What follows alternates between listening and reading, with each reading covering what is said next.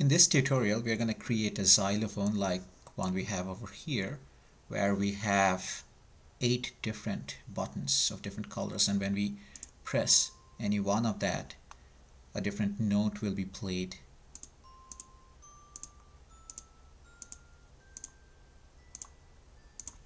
So the notes were a little difficult to hear, but they work fine.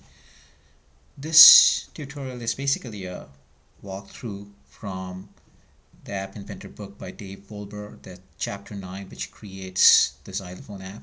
And it's a really good book, and the chapter has a lot more detail, so I definitely recommend you guys reading it. And in the description below, I'll have a link to the files that I'm using from the book's website. So let's get started and create this app. The first thing I'm going to do is I'm going to go and create a new project. I'm going to call it Roy Xphone. So in this basic default screen, the first thing that I'm going to do is add all the sounds that I'm going to use, all the different sound files. As you saw in the previous case, when I showed you the xylophone, we had 8 keys, so we'll definitely need all the 8 sounds. So I'm going to go to this media part and add all the 8 sounds that I've already downloaded.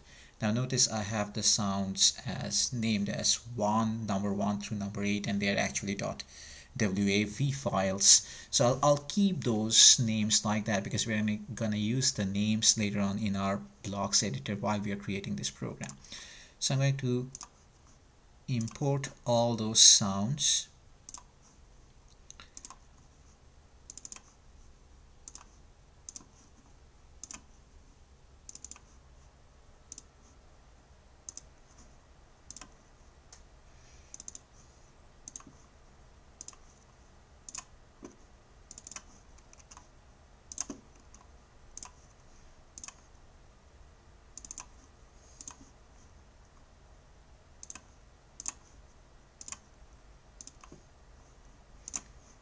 And as I mentioned before, I'm going to put a link to all the sounds in the description of this video.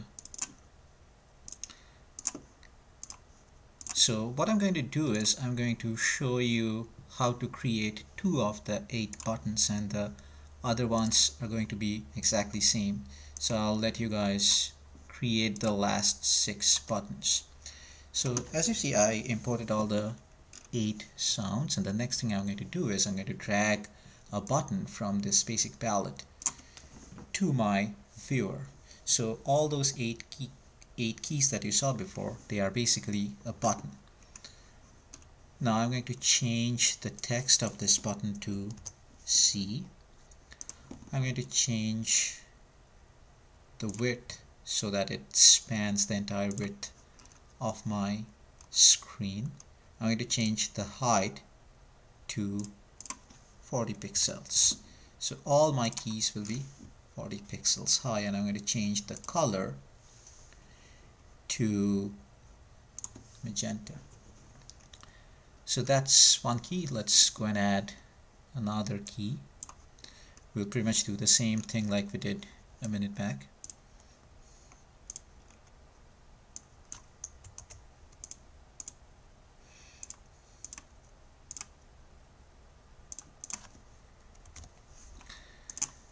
Now, as we know, we'll have to play a sound each time one of these buttons is touched.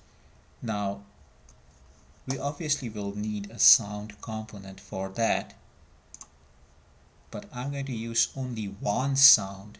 You might be thinking that since we have 8 files that we might need to play, we might need 8 sound components from here. So we are not going to use 8 sound components. What we are going to do is we're going to use just one sound component, and we're going to assign these different 8 files to this sound component whenever we want to play it. Now I'm going to rename this as just sound because it's easier to understand that way, but I'm not going to rename the buttons. I'm going to keep the buttons that way. So this is how you create the layout. Nothing else is needed. So when you are adding the other 6 keys, you just do what I did for these 2 keys, and then we will go over to the blocks editor and see how to program each of these 6 keys.